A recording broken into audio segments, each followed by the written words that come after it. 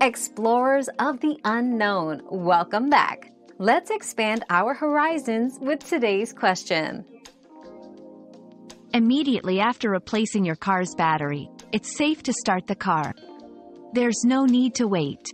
Once the new battery is securely installed, and all connections are properly tightened and in place, you can turn the ignition.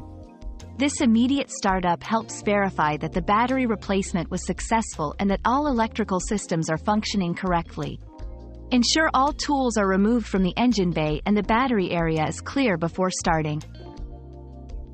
Your daily dose of discovery ends here, but the journey of learning never stops. Subscribe and join us again for more answers tomorrow.